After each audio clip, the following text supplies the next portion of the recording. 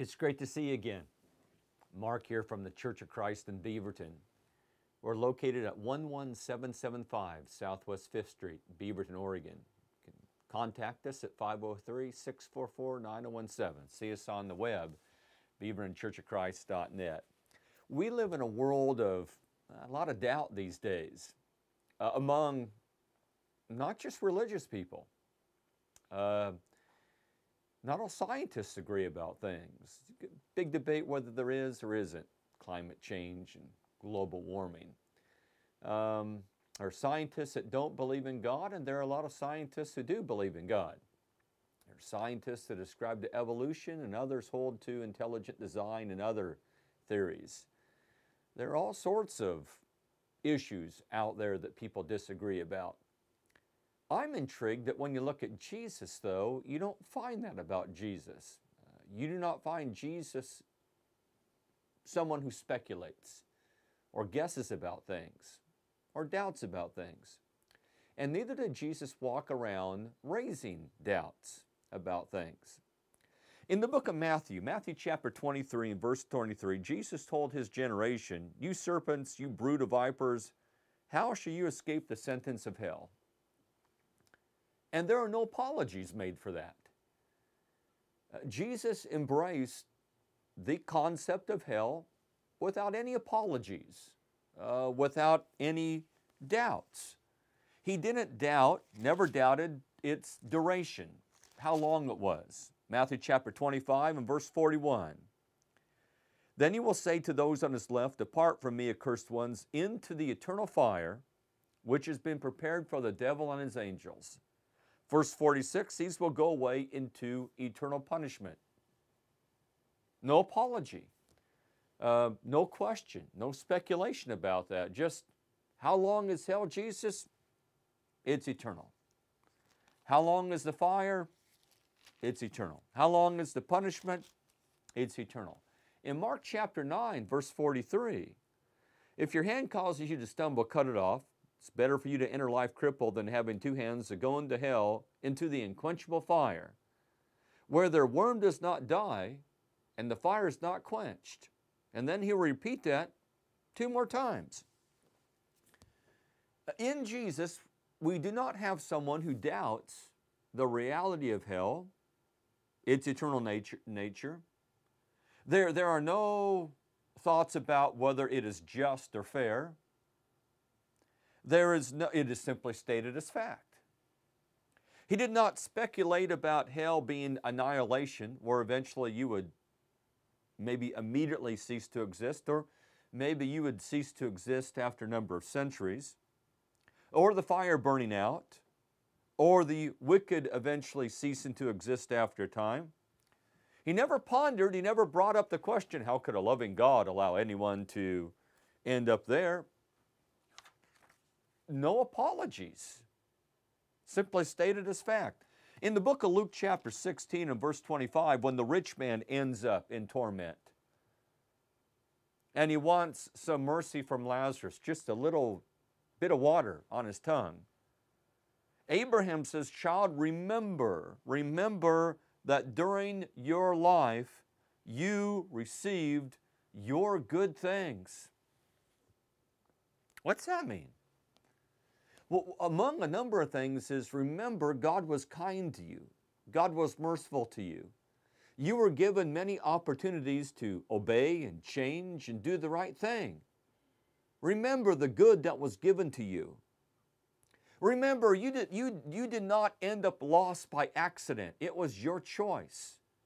You ended up lost after spurning time after time, God trying to reach out to you through individuals and through the message that you had readily available to you, Moses and the prophets.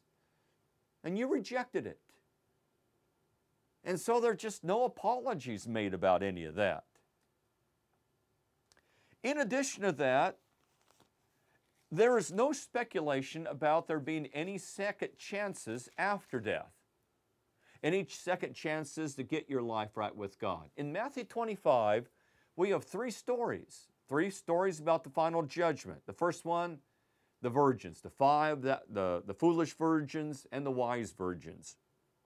Yet, In verse 10, it says that the 5 wise ones went into the wedding feast and the door was shut. The others show up and says, Lord, Lord, open to us. And he says, truly I say to you, I do not know you. There's no second chance there. In the parable of the talents, the man that was given the 1 talent and he squandered it, it says in verse 30, cast out the worthless slave into the outer darkness. In that place there shall be weeping and gnashing of teeth. Sounds like ongoing conscious suffering. Does it sound like annihilation? There is no second chance. In the 3rd story of the sheep and the goats, there's no second chance there either. Verse 41, depart from me, accursed ones, into the eternal fire which is prepared for the devil and his angels. There is no second chance in any of those stories. There is no even inference of a second chance or hint at one. In Luke chapter 16 and verse 26, there we have this statement. And besides all this, between us and you, there was a great chasm fixed, in order that those who wish to come over from here to you may not be able, and that none may cross over from there to us. There's no second chances there as well. When it comes to God's Word in Scripture, it's kind of interesting as far as what Jesus said about the Bible or Scripture, the accuracy of Scripture. There is no apology for Scripture. In Matthew chapter 5 and verse 18, truly I say to you, until heaven and earth shall pass away, not the smallest letter or stroke shall pass away from the law, until all is accomplished. That is, Jesus is saying that the law, now the law of Moses, at least the first 5 books were like 1,400 years old when Jesus was upon the planet.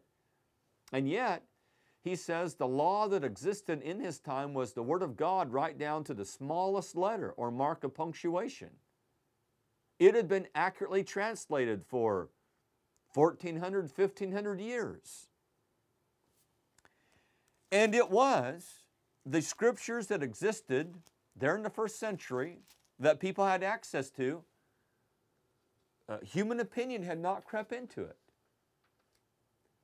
It was the Word of God. It was the Word of God just like when it first came off the press.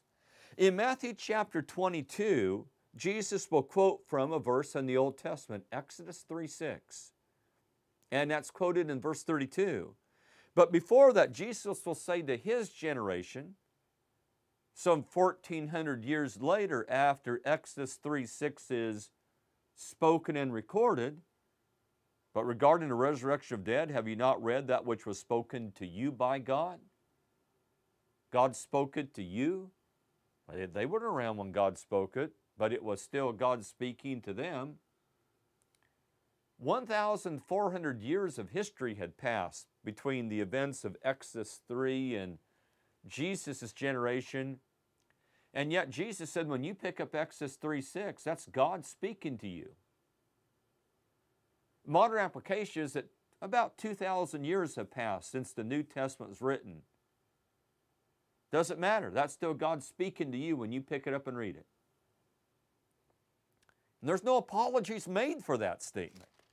In Matthew chapter 24 and verse 35, heaven and earth will pass away, but my words will not pass away. Right there, Jesus is saying that his words are more durable and certain, and the words that he spoke that would end up in your New Testament are more durable and certain than the earth that you stand on and that the universe that surrounds it.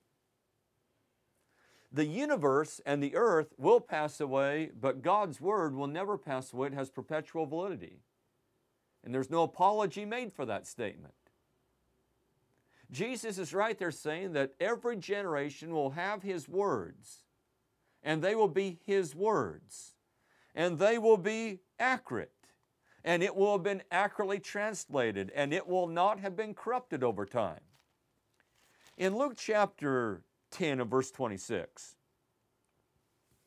there is also no doubt about whether a person can understand the Bible. Luke chapter 10 verse 26, a man comes up to him and says in the previous verse, verse 25, Teacher, what shall I do to inherit eternal life? Good question. What do I need to do to go to heaven? But Jesus did not give him a detailed answer as far as step by step. Jesus simply said, what is written in the law? How does it read to you? What did God say? What's the law say about that? Right there, Jesus said, that's a good question. What should I do to go to heaven? The Bible answered that. The Bible already has an answer to that. It's a clear answer. If you just read it, you'll find the answer. Interesting, the man did. 27, 28, 29. The man did find the answer. The man said, well, here's what's written in the law. And Jesus said, you've answered correctly. Do it, and you'll live.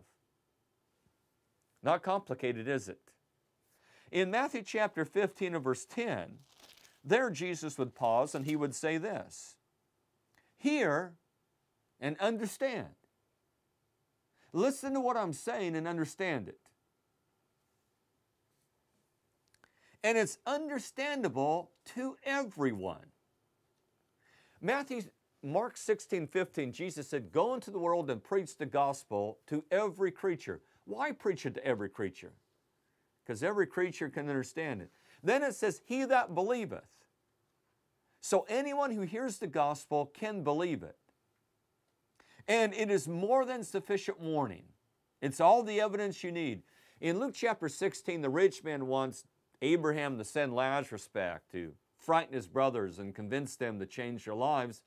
And Abraham says, no, they have Moses and the prophets. Let them hear them. All the evidence you need to believe in God, all the evidence you need to obey the gospel, to become a Christian, everything you need to produce faith in your heart is already written down there. It is more than sufficient evidence. And so there is absolutely no speculation about whether Scripture is reliable, relevant, understandable, truthful. There's no speculation about whether human opinion has entered into the text. Jesus simply said, thy word is truth, John 17, 17. He did not say, thy word is about 50% truth. Just thy word is truth. And as I said, he did not doubt about whether people could understand Scripture.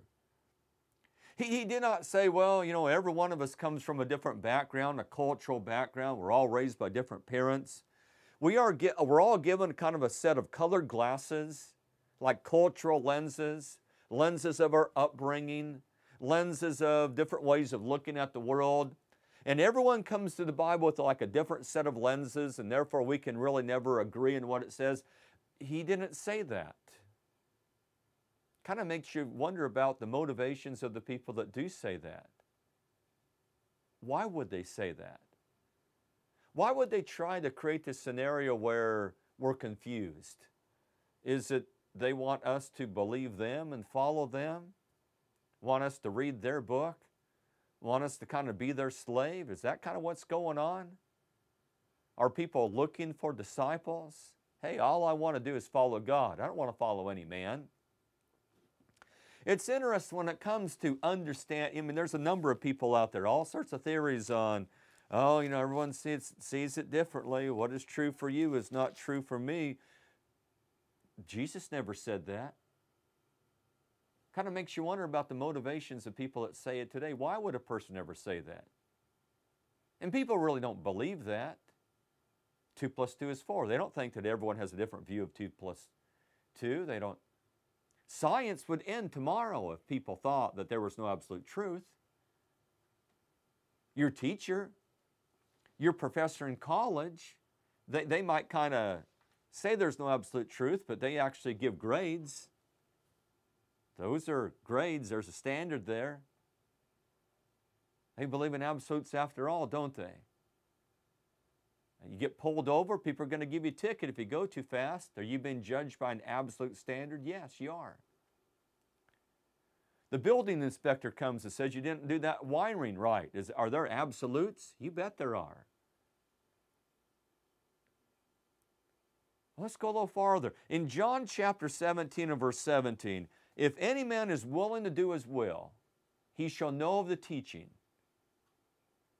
whether it is from God, if that's the source or origin, or whether I speak for myself, whether I'm just making this up. You see, the key there is, are you willing to do it? Do you have a good heart? Are you honest? Jesus says anyone who really wants to do the truth, anyone who really wants to follow God, when they pick up the Bible, they will understand whether this is the truth or just some man's opinion.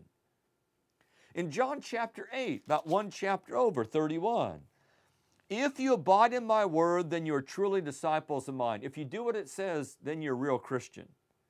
You shall know the truth. If you follow Scripture, you'll know the truth, and the truth shall make you free. In John chapter 18 and verse 37, when Jesus was before Pilate, we're not done yet here, are we? Jesus said, you say correctly that I'm a king. For this I've been born. For this I've come into the world, to bear witness to the truth. I've come here to agree with the truth or testify about the truth or proclaim the truth. Everyone who is of the truth. What's that mean? It means someone who's a truth lover. Someone who wants the truth. Everyone who's of the truth hears my voice, obeys it. Not too complicated. What is it? You take those passages, what is Jesus saying? Jesus is saying that anyone who really wants to know the truth will find it. Anyone who loves the truth will know it. Anyone who follows my word, they will know the truth, and the truth will set them free. If you really want to do it, and you know what? That's interesting in John 17:17. If anyone's willing to do his will, you know why people reject truth? It's never an intellectual problem. It's never a lack of evidence. It's always a moral issue. It's always a free will issue. It's always a submission issue, an obedience issue. People reject the Bible because they simply don't want to do it. They simply don't want to pay the price of being a moral, upright person. That's what Jesus said. If anyone's willing to do his will, he'll know. He'll know. If you don't want to do it, well, then you'll have some problems. So, obeying and understanding Scripture and obeying and understanding God is simply a matter of being willing to obey the truth, willing to do the work, willing to be a truth lover, willing to love truth more than your want or need for immediate gratification at the moment, willing to be unselfish. He did not doubt whether there was only one way to God or not. A number of people, Oprah even doubts that. There couldn't possibly be just one way to God. Why not? You know, a lot of people say, you know what's dying in our country? Faith is dying in our country. Religion's dying in our country. No, it isn't. This morning when I came to work, I passed one church after another when I came to work, and that's in Oregon. That's a pretty non-religious state. Yes, they may not all be serving God, but they're there. They believe something. 96% of the American population believes in God. Faith isn't dying in our country. We got all sorts of religions. We've got some religions in this country, or they're more prominent in this country, that were not around when I was a kid. There are people wearing head coverings in schools and scarves and things like that. They weren't there when I was a kid. There's all sorts of religion in this country. You know what is dying in this country? It's reason. It's logic that is dying in the country. The idea when people say, well, there couldn't just be one way to God. Why not? What would logically demand that there be more than one way? If there is one God, and if that one God sent His Son Jesus to die for our sins, and if He is the Savior of the world, why would there not be just one way? Now give me a logical reason why the one God who gave His one Son would give more than one way.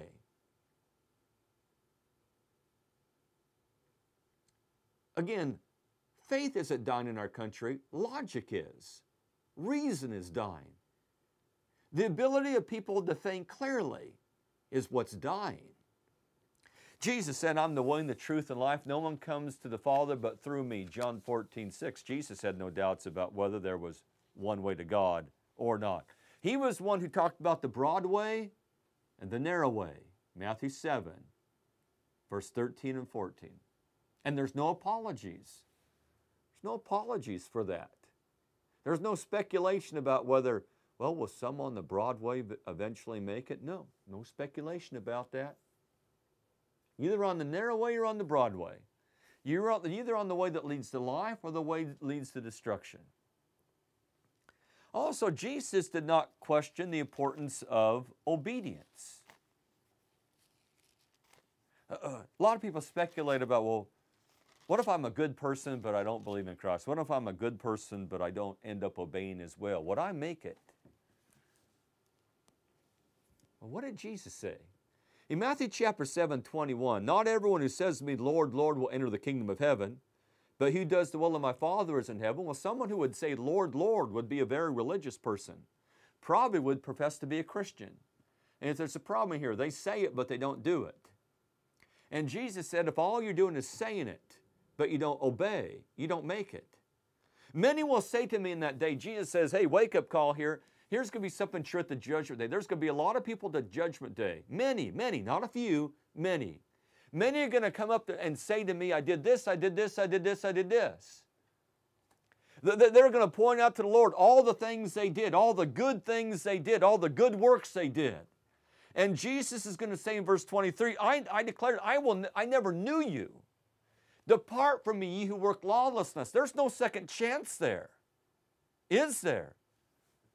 What are these people running around telling people there's going to be a second chance at the judgment? Where did they get that? Where did they get that scripture? Haven't they read this clear passage? Makes you wonder about their motivation. Let's go a little farther here. Whoa. But Jesus, what if someone's a good person and then they give a lot of money to the poor and they're a humanitarian and things like that, but they don't believe in you and they don't really obey what you say? Will they make it? No. No. What if someone is religious and they profess to be a Christian and they're really zealous and they're talking about praise God all the time and they're talking about what you're doing for their life, but they don't obey you? Do they make it? No. What about someone who's really religious and they make all sorts of sacrifices, but they're not really the sacrifices that Jesus wants them to make, and they're worshiping God in a way that's really impressive, but that's not really the worship that God wants them to give them? Do they make it? No. What about people out there and they got this church and it's huge and it's had thousands of people and they praise God and talk about Jesus and it's ornate and stuff like that, but they're not really doing what the Bible says? Do they make it? No. No. I never knew you. Depart from me. What part of that don't you understand? What part of not everyone who says, Lord, Lord, will enter the kingdom of heaven, but those who do the will of my Father is in heaven? What part of that verse don't you get? What part of that verse is hard to understand? There's no need for speculation, is there? No, that's said without any apologies, isn't it? Jesus doesn't apologize when He said that. Some people might doubt whether you can really obey God or not, but Jesus never doubted whether a person can obey God or not. You ever run into someone who says, well, you know what, we're all just probably in sin in a different area. We're just probably all disobeying God. I mean, we can't really do everything it says. All of us are probably wrong about some point. Did Jesus ever say that? No. Jesus never said that. In fact, in verse 24, He says, everyone who hears these words of mine and acts upon them. Can a man do what the Bible says? Can you do the will of the Father? Can you do it? Jesus said you could. And that's not the only passage. John 14:15. If you love me, you'll keep my commandments. Well, what's that tell you? What's that tell you about people out there who are not keeping God's commandments? They don't love God. Is that clear? How about this? And that's not the only one. John 14:23. If anyone loves me, he will keep my word. It's not if you love me, you might keep my word, or it could. He will. He will. Which means if you're not keeping God's word, you don't love Him. Cut and dry, no apologies. If you keep my commandments, you will abide in my love. John 15, verse 10, which means if you don't keep his commandments, you won't abide in his love. Now, I know you run into people who say, I'm not doing what it says here, but I got the love of Jesus in my heart. And God says, liar. You know you don't. I mean, why would people say that? Why would people say that they love God even though they're not doing what God says? Why would they do that? It makes you wonder about their motivation. Don't tell me they're trying to be a poser. They're just trying to be a pretender. Are they? Now, I know a lot has been written about marriage and divorce and who can remarry and things like that. Oh, volumes of books have been written about that. But Jesus didn't give volumes about that. Jesus was actually asked that question, Matthew 19, verse 3. Is it lawful for a man to divorce his wife for any cause at all? The topic came up. The topic came up. What did he say? I mean, who does this apply to? Verse 9. I say to whoever. Okay, so that's settled. Jesus said God's law on divorce and marriage and remarriage applies to everyone. In fact, that's all even pointed out in verse 8. From the beginning, when they tried to go back and say, well, this doesn't seem to jive with something in the past, he says, no, from the beginning. God's law has been from the beginning. That means it applies to everyone. In Matthew chapter 5 and in verse 32, I say to you that everyone who divorces his wife, it applies to everyone. What part of everyone don't you understand? Now, the world might think that there's all sorts of different reasons that you have for divorcing your mate. That's not what Jesus said. I say to whoever divorces his wife except for immorality, the word there means sexual immorality. That's the only exception given. The only time that you have a right to divorce your mate is if they've been sexually immoral, if they've cheated on you. Same thing is true in Matthew 5:32, except for the cause of unchastity or fornication, sexual immorality. And there's no apologies given. Well, aren't there more causes than that? Like what if she gets really big or something like that? Or what if she gets like a nag or something like that? Or what if he gets really lazy and won't get a job and stuff? No, you can't divorce him. What if he doesn't take a bath? No, you can't divorce him. And there's no apologies. What part of except for immorality don't you understand? Jesus is clear enough. He doesn't speculate, well, there might be all sorts of different reasons and things like that. What part of that don't you understand? I mean, Jesus is God. He knows all the messes that people can get themselves into, and yet he only gives one cause. Now, he also shows that divorce affects everyone. First of all, in Matthew 5:32, I say to you that everyone who divorces his wife except for the cause of unchastity makes her commit adultery. So, if you put away your wife and she was not unfaithful to you and she marries someone else, guess what? That affects her. Now she's in adultery. Well, what about the person who marries her? Into Matthew 5:32. And whoever marries a divorced woman commits adultery. You put away your husband. He was not unfaithful to you. He remarries. He commits adultery. Whoever marries him, maybe a woman who's never been married before, whoever marries him, now she's in adultery. Now we got, okay? So the person who is unlawfully put away and they remarry, they're in sin. The person who marries them, they're in sin. And how about you? You put them away unlawfully. They did not cheat on you. And you go out and marry somebody else. Matthew 19, verse 9. I say to you, whoever divorces his wife except for immorality and marries another woman, so now it's you. You put them away. They did not cheat on you. You had no cause to put them away. But now you go out and remarry. And marries another woman, commits adultery, now you're in sin. An unlawful divorce affects everyone involved. Don't tell me that your life just affects you. Now, the disciples clearly understood what Jesus is driving at. They say in verse 10, if the relationship of, Matthew 19:10, if the relationship of the man with his wife is like this, like what you just said, it is better not to marry.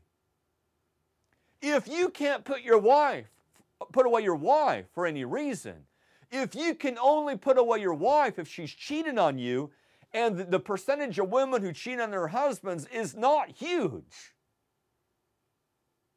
then it would be better not even to get married. They clearly understood what Jesus is driving at. But he said to them, not all men can accept this statement, not the statement of verse 9. All men have to accept that statement. But the statement of verse 10, it's better not to marry.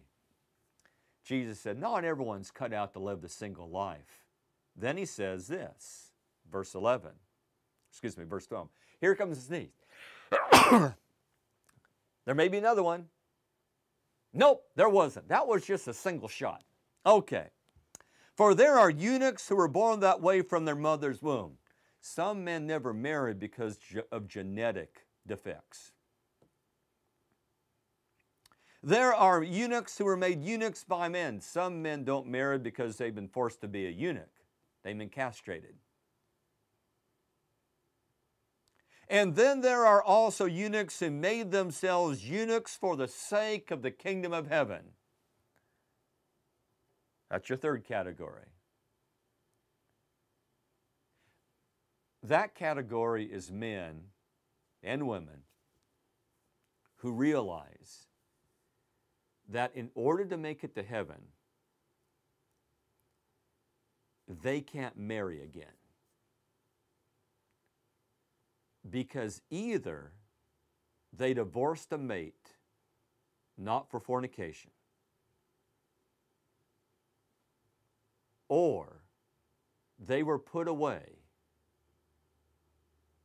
They were put away, and it was not a lawful putting away. And they're just stuck. Their marriage fell apart. Nobody cheated. There was no cheating there. They just went their separate ways. They realized they don't have a scriptural divorce. They left their mate. They left their mate. Their mate didn't cheat on them. They don't have a scriptural divorce. They don't have a right to remarry. Some people realize that if I'm going to make it to heaven, then I can't be married because I messed up the marriage I had. That's what Jesus says there. No apologies is made for any of that. No doubt. No speculation. Just there it is. You know, I don't find Jesus ever undermining or doubting the ability on the part of mankind to understand Scripture and obey it and find unity based on it. Jesus did not bring up a whole bunch of hypothetical what-ifs. He didn't do that. He didn't try to confuse people with a bunch of hypothetical what-ifs. When people tried to do that with Jesus, and they tried to bring up a bunch of hypotheticals with Jesus, where other people disagreed, Jesus always found the right answer. And you know where it was? It was in Scripture, where it had always been. There were a number, there are big controversies today, religious controversies, and there were big controversies in the first century. And they were brought to Jesus. In John 4:20, the Samaritan woman came up with the controversy. The Samaritans said Mount Gerizim, the Jews said Jerusalem. What's the right place to worship? Jesus did not say, oh, you know, that controversy has been going on for a long time. You know, there's a lot of different viewpoints on that. I guess we'll just have to agree to disagree. He said, Jerusalem. You're wrong. It's Jerusalem. Where was the answer? It was in Scripture, where it had always been. The Jews were right. They came to Jesus in Matthew 22, verse 17, is it lawful to pay taxes to Caesar or not? Does Jesus say, well, that's really a conundrum? People have different viewpoints on that. We can just agree to disagree. The answer, it was lawful. It was lawful. The controversy about the resurrection. Was there a resurrection at the last day? The answer, yes, there was a resurrection. It was found in Scripture. God was the God of Abraham, Isaac, and Jacob. He said, I am the God of. He does not say, I was the God of. People exist after they die. Therefore, a reunion with the body and the soul makes complete sense. It's very logical. Where was the answer? It was in Scripture, or it had been all along. The controversy about divorce, Matthew 19:3. Is it lawful to divorce a woman for a man to put away his wife for every cause? I mean, you had two schools of thought on that. Big controversy on that. What did Jesus say? Have you not read? Where was the answer? In Scripture. You go back to Genesis. Why don't you look at the verses that surround the origin of marriage? Maybe that would tell you the answer. If God brought them together, if God says a man is to leave and cleave, then obviously no, you're not just to leave. There it was, right in Scripture, where it had been all along. And it was a clear answer. The question about, Master, what should I do to gain eternal life? What's written in the law? Where's the answer? It's in Scripture. I never find Jesus walking around trying to undermine God's law by giving a list of spiritual or doctrinal questions that there's no resolution. Some people seem to enjoy trying to find questions like that and putting them together in a list. See, these are all the things that Christians have disagreed about, and therefore any sort of unity based on Scripture is impossible. I don't ever find Jesus doing that. I don't ever find Jesus making a list of things that here are the doctrinal issues that cannot be resolved. Why do people do that then? And who are they listening to? Paul said, 1 Corinthians 11, verse 1, imitate Christ, follow Christ. If you're the type of person, or if you're enamored with people that like to dwell on controversy and like things to remain controversial and never find a clear answer, you're not following the steps of Jesus, because Jesus never did that. When Jesus encountered controversy, he always found a clear answer to it. Then move on. There's the answer. Do it. Obey it. Move on. I tell you what, I want to spend my time doing what Jesus did. I want to spend my time opening up the Scriptures, finding the answer in Scripture, and enjoying the blessings of doing it, and hanging out with people that want to do the same thing. Are you like that? Are you tired of all the mumbo jumbo in the world? Are you tired of all the people that can't give you a straight answer? Are you tired of all the people out there saying there's no such thing as truth, and then wanting to enforce their own truth on you, the truth they made up? Are you tired of people saying you can't understand the Bible, but read my book? Are you tired of people trying to make slaves of you, to follow them? Me too. Me too. Can you understand the Bible? You bet you can understand the Bible. Can we understand it together? Can we understand it alike? You bet we can understand it alike. If you'd like to get together and study, just open up the Bible and look at what it says. Give us a call. Give Mark a call. 503-644-9017. You got a question? Send us an email. Go to our website, beaverinchurchofchrist.net. There's an email link there. Send me a question. Whatever question you have there. Well, until next time, it was good to spend some time with you. Again, open up the Bible. Don't live in confusion. Don't live in this kind of world of everything's gray. Find the truth. Find the light. And when you find the truth, obey it. Don't just be some seeker who's always seeking. Be someone who is willing to obey it when you find it.